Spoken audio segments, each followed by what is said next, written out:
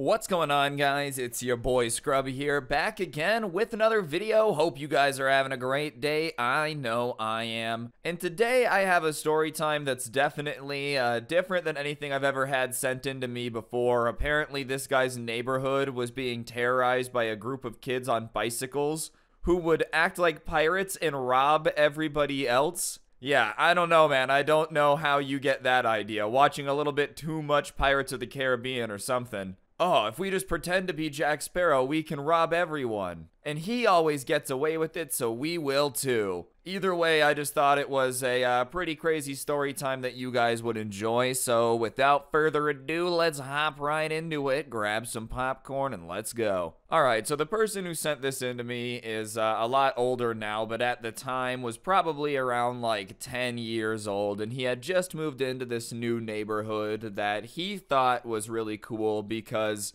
it was one of those neighborhoods where people's yards are like kind of big, like an acre or 2 acre lots. So you still have like friends in the neighborhood you can play with, but you can also still have a tree house and some woods in your backyard. And he thought it was sick, but what he didn't know is that there was a group of kids in the neighborhood who really sucked. And he found out about it while riding his bike one day. He had like a cheap MP3 player his parents had bought him with like just some cheap headphones. You know, one that can hold like 15 songs. And he was riding around on his bike and he comes around the corner and he sees like 4 kids on bikes with some wooden swords, and like a few of them are wearing eye patches and bandanas, and he just thinks to himself, oh, these kids are playing pirate. And so he goes to ride past them, but he rides past them and he instantly gets this weird feeling and he turns around and he sees them following him. And so he turns down his music, but like doesn't let them know that. He doesn't take his headphones out, which was pretty quick thinking, I'll be honest.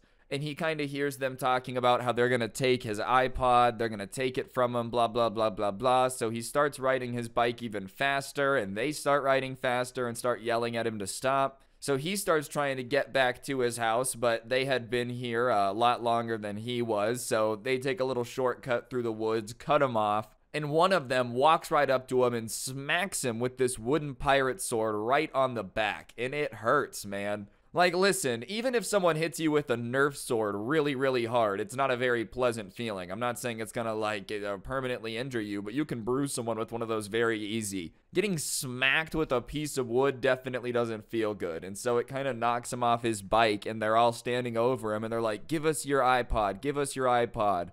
And he's like, it's not an iPod, it's not an iPod, it's an MP3 player. And they're like, oh, that's garbage, give it to us. So he hands it over because he doesn't want to get smacked again. And instead of taking it, they just put it on the ground and use a different one of their wooden swords to smash it. And he's like, what is wrong with you guys? And they're like, we know you're new here, but anything that you have of value, like, we're probably going to take it. You know, we're the pirates of the cul-de-sac, like, don't mess with us, blah, blah, blah, blah, blah. And the kid is like, what? Fine. Like, what is your guys' issue? I won't mess with you guys, but like, what in the world? And they're like, yeah, we've been doing this forever, and if you tell your parents, we're gonna have even bigger problems, like we'll make your whole family's life suck. And he's like, dude, you guys are nuts. But clearly they're committed to being nuts, considering they're just roaming around smacking people they don't know with wooden swords just to take things from them and break them. So whatever, he goes home and he just doesn't really tell his parents, which is dumb. I'm letting everyone know right now, if someone smacks you with a wooden sword, you should tell someone. Cause like, I don't know why you would keep that a secret, man. Someone's gotta nip that in the bud. That just seems like a pretty dangerous situation. Just a roaming gang of pirates on bikes smacking people with wooden swords. Like, someone needs to call someone to make sure that this doesn't keep happening, because this is psychotic. All the kids just live in fear. They're like so afraid to take their new skateboard out, you know, their parents, why aren't you using your new skateboard, son? Is something going on? No. But whatever, he doesn't tell his parents, and he goes up to his room and he's like, dude, what should I do? And he had an older brother who was like 14 at the time, so like 4 years older than him. And so he goes to him and he kind of tells him the situation and is like, what should I do? And his brother says, well, you got to do something about it, which, you know, you should tell someone. I don't think you should necessarily go all Batman vigilante mode. But his brother goes, I'm going to give you something to help you, like, do something about it. And he says, okay. And his brother was a little bit older, so his parents had decided he was mature enough to have an airsoft gun. And so it was just like a little like, I don't know, AR-looking airsoft gun with a battery in it that could like shoot. And airsoft guns hurt, but you can't really do damage unless you like hit someone in the eye with it or something. And he goes, if they give you any trouble, just shoot them with this. And he's like, oh yeah, your airsoft gun's so awesome, because his brother, being his older brother, had like shot him with it before, so he knew how much it hurts. And he's like, yeah, they won't be able to rob me now. And one of the best parts about this house that they had moved into is that the family that had lived there before them had raised a bunch of kids, so there was like tree houses and zip lines and all this stuff, and one of them kind of overlooked the road. And so his plan was to go up there and yell at them that they needed to give him money for a new MP3 player, and like he wasn't even going to tell them that he had the airsoft gun, and if they tried to like rush him or attack him or anything, then he would use it. Because he didn't want to have to do it. He was like, maybe if I just stand up for myself, they'll respect me, you know? Like, he had seen enough movies about it. So whatever, he climbs up in the treehouse, and sure enough, about 15 minutes later, he hears some yelling and pedaling, and he thinks it's the pirate gang coming to, like, ride their bikes by. But what he sees is a kid way smaller than him. Like, gotta be, you know, 6, 7 years old, pedaling as fast as he can away from the pirate gang. And they're gaining on him pretty easily because they're just a lot older than him. And eventually they come and they kind of run him off the road, like right underneath this guy's treehouse. The stars just align. And they walk up to this kid that they're at least twice as old as. And they start like hitting him with the wooden swords. And the kid's like, ow, stop, stop. And at that point, the kid is like, well, I can't go down there and do anything about it because there's so many of them, but I can just open up the airsoft gun, I guess. So he like sticks it out and yells at them to stop, and they're like, no. So he starts shooting the airsoft gun, and they're all like, ow, ow, ow, and they're running. And he didn't really check to see how many pellets were in the little like magazine thing for the airsoft gun before he started. And there was only about like 20 pellets in there, so it runs out pretty quick. And obviously at that point, they're like, we're gonna come get you for that. If you're gonna shoot someone with an airsoft gun, they're not gonna be thrilled about it. Like, let's be honest, chances are if you do something like this guy did, the pirates are going to come and try to like raid your treehouse. But at least they're not like focused on the little kid anymore, so they start walking over to the treehouse and starting to climb up the ladder. And so he starts looking around the treehouse, and all he has is like some water bottles up there. So he just starts like trying to drop the water bottles down the ladder, and they're not very far up the ladder yet. So they stop, and they're like, we're just gonna wait until you come down. We know you have to come down soon. And he's in the treehouse, and he starts realizing that this was not the best, well thought out plan. Like, I don't really think you should do this. I'm not saying you should do what he did. Obviously, you should like yell at them to stop if they're trying to rob another guy. But you get what I'm saying. I don't think this was the most well thought out plan. I don't think this was the best way to handle the situation. But here he is stuck in the treehouse with them down there saying that they're just gonna wait. And he doesn't really know what to do. And they had some like walkie-talkies in the treehouse, but he didn't know if his brother was home or not. So he just starts kind of going on the walkie-talkie, and he's whispering because he doesn't want them to hear him like calling for help. And he's like, bro, listen, I was really dumb. I'm stuck in the treehouse. The gang of pirates is standing underneath me. They're just gonna wait till I have to come down. Like, can you come help me? And somehow, by the grace of Grayskull, his brother is in his room, and so he picks it up and he's like, yeah, I'll come out. And so he opens and closes the back door really loud. And the gang of pirates kind of hears that, and they are like, we got to get out of here. You know, it's his parents. We got to go. And they go get on their bikes, and they get out of there. And his brother comes over, and he sees them riding their bikes away, and he yells at them to stop. But obviously, they don't stop. If they're willing to be roaming around, like stealing people's stuff and smacking them with wooden swords, I don't really know how telling them to stop is gonna work. But whatever, they leave. His brother's like, what happened? He tells him what happened. They decide to go figure out where that kid lives. So they go over, knock on the door, ask if they can talk to him. His parents are like, yeah, sure. So they go get him, and the little kid comes out, and they're like, all right, what happened? And he says it's the 4th time that they've tried to rob him, but he never has anything on him, so they just get angry and tell him to bring something nice, which is absolutely bonkers. I mean, think about that. You try to rob someone, and they have nothing on them, and you're like, hey, next time you come, you better make sure that you have a wallet full of Benjamins, okay? I'm over trying to rob you for 4 pennies. Like, I would just never have anything valuable on me after that point. If someone's repeatedly robbing you and keeps telling you to bring nicer things, just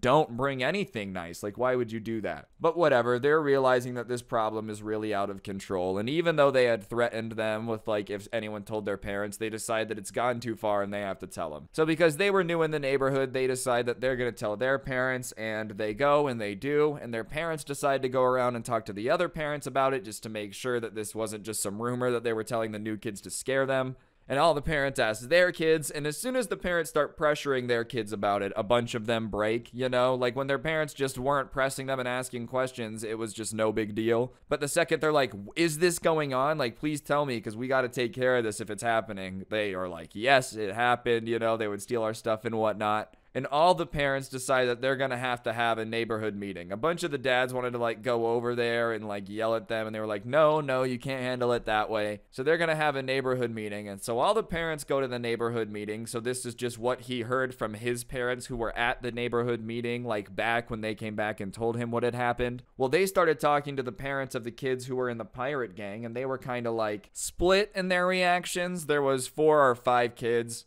And a few of them were, like, immediately outraged, went home to punish their kid because they were, like, so shocked that they would even think that that was okay. They didn't know it was happening. They just thought they were playing pirates outside. I mean, let's be honest. If your kid was like, hey, I'm going to go play pirates, and walked out with an eye patch and a wooden sword, you probably wouldn't think he was going to be roaming around actually robbing people like a pirate. You would probably just think they're, like, I don't know, doing what kids do and, like, playing pirate. I just wouldn't assume that my kid's going on a robbed armory, like an armed robbery spree. I would just assume they're playing pirate. Why would you assume that they're going to be going around stealing from people? But a few of them were almost mad that anything was said. They were like, yeah, well, my kid's playing pirate. What do you expect them to do? As if that makes any sense. Like, I don't know, build a pretend ship fort out of sticks in the woods and, like, pretend that you found buried treasure. You don't run around like ramming people off the road,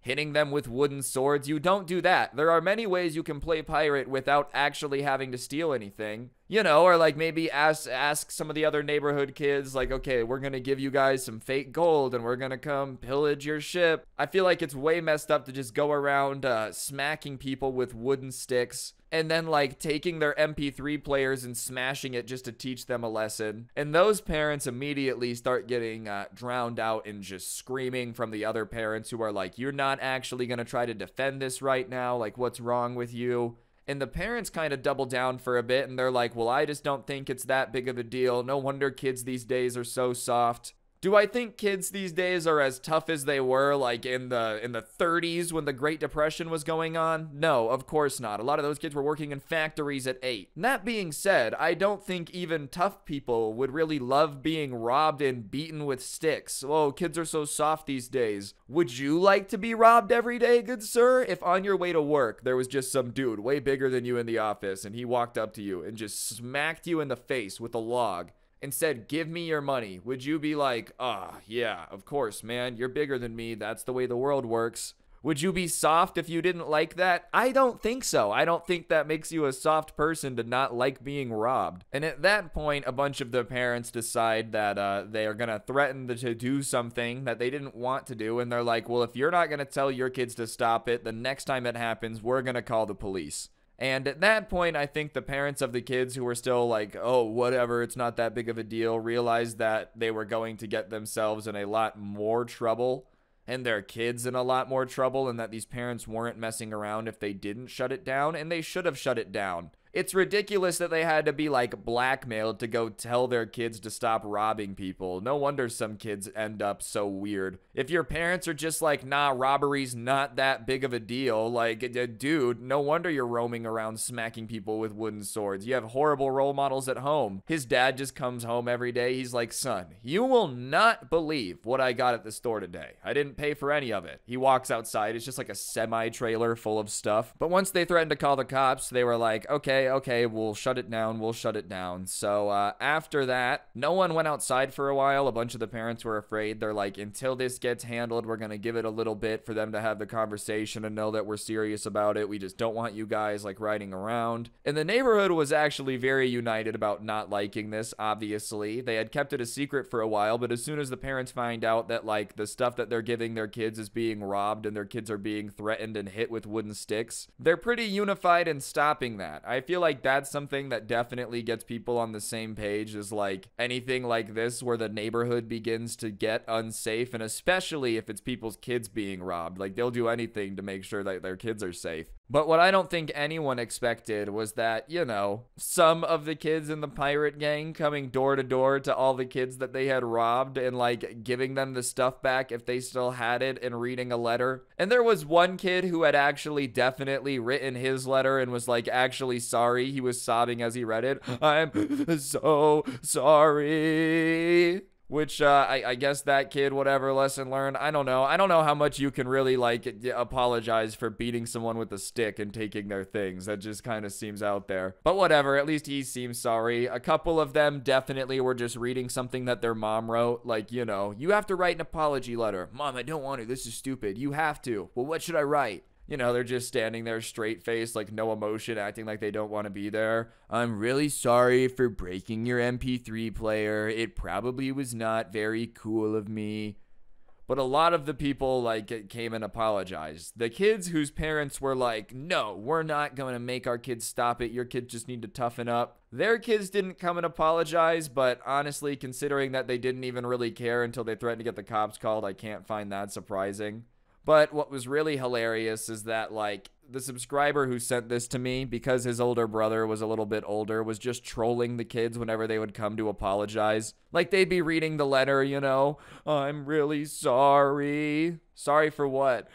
Trying to be a pirate and stealing all the stuff and running you off the road and making you crash your bike and then hitting you with a wooden stick and just like making them go on and on. But whatever, the two kids that hadn't apologized were obviously pissed off that their little ruse had been shut down, and for some reason they were really mad at the subscriber's older brother, the one who had like come out and saw them and then decided to tell everyone, blah blah blah blah blah. So those two decided that they were going to get revenge by robbing his older brother. Their plan was to kind of do their usual pirate tactic of like running someone's bike off the road, making them crash, just kind of like hitting them, kicking them, whatever it may be, just doing anything you can to make them give you the stuff. But his older brother was a little bit older than these two and a bit bigger too, so whatever. He's riding his bike and he sees those two following him, and he's not an idiot. He figures out pretty quickly that if these two guys are going to be following him, they're probably up to no good, considering all of the other pirate guys had like apologized and really had left it alone, and these two guys were looking pissed off and clearly kind of like communicating to each other. His brother decides to just kind of start going faster. They start going faster, and at that point it's on. It's a high-speed bike chase. You know, it's the scene from 21 Jump Street when they're chasing everybody on the bikes, just going around, just chasing each other. However, his brother had been I don't know if it had been like inspired by, maybe it was just convenient that it happened like this, had been like watching Star Wars, I guess. And you know when they're flying the fighters and they'll like do a maneuver to make two enemy fighters crash into each other? He just kind of starts weaving, making super tight turns, and it's forcing them to like get closer and closer to each other on the bikes to like keep up with each other. And so he realizes that they keep kind of lining up one in front of the other. So he goes down this really thin alleyway where it's basically enough for you to like ride your bike down it, but not much else. And right at the end, he just decides to make them crash into each other, and he slams on the brake. You know, full Star Wars fighter pilot, the two enemy fighters.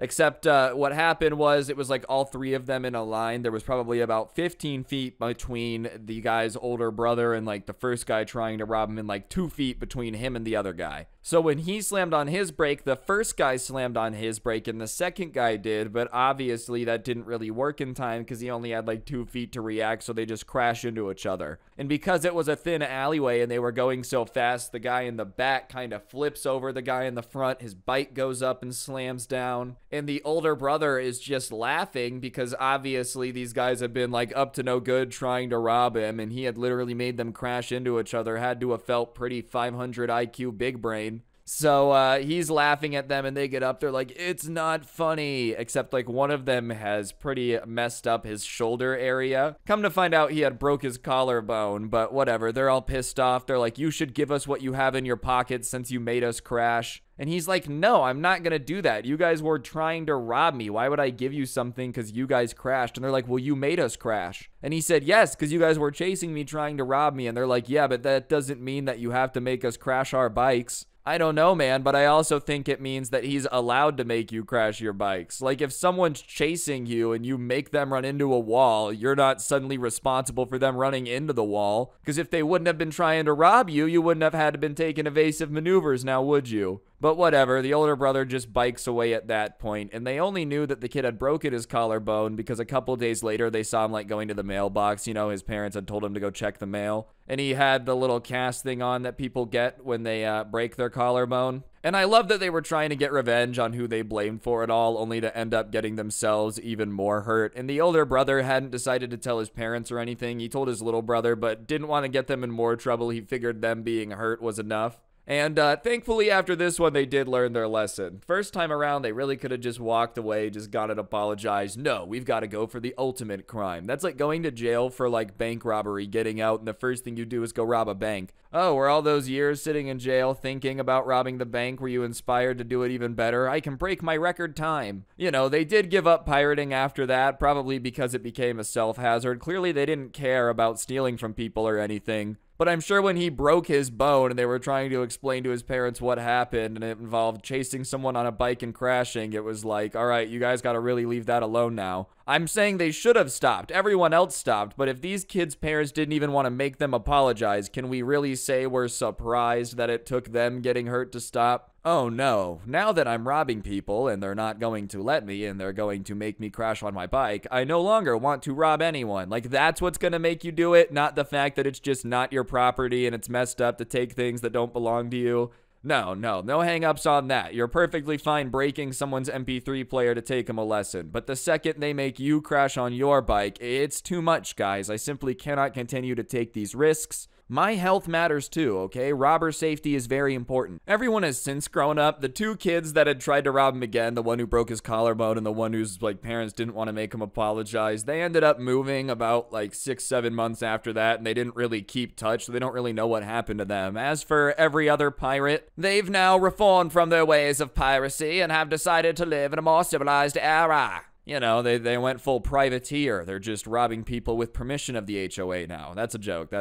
But seriously, like, they just became semi-normal. I mean, obviously, if you do stupid things when you're a kid, you can grow up and change. I don't think that's impossible. I think even if, like, there's enough time, if you do something dumb and you're an adult, you could probably change too. That being said, it is really funny that they're, like, still walking around with the shame, knowing that they used to be pirates. Someone starts talking about Pirates of the Caribbean. They're like, in my personal pirating experience, I would say, da-da-da-da-da. They're like, personal pirating experience? Yes, I used to be the captain of a pirate crew. I would love to know where the two that decided to go for the follow-up robbery are now, though. Probably, like, I don't know, out in the woods somewhere, just like, you know that guy who lived in that town in California and would just break into cabins when people weren't there and steal their food for like 25 years? They're probably living like that, just still have an eye patch on and go, arg. That's like the only thing they can say now. It's been so long since they've had contact with other humans, they've just gone semi-feral. Anyways, moral of the story, don't rob people or you will break your collarbone. I know most of you probably didn't need to be told that anyways, but just in case you're out there and like, I want to be a pirate, don't do it. Being a pirate is bad, all right? There's my PSA.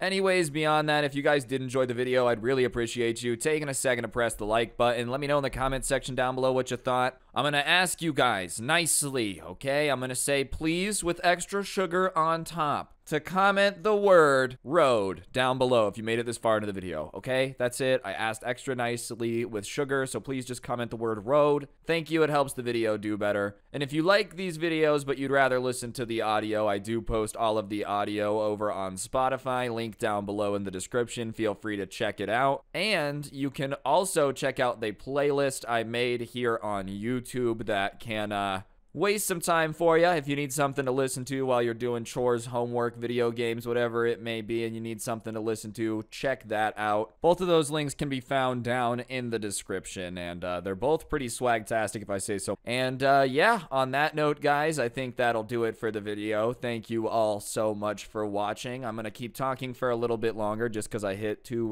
cool deagle shots here. I guess it's the sheriff in this game, but whatever, it's the deagle if you play CSGO. Oh, there's one. Oh, wow. Oh, another. Wow, wow, wow. What a clever dinosaur move right there. Anyways, don't get anyone pregnant. If you do, make sure they're hot, and hopefully I'll see you guys next time. I'm out. Peace.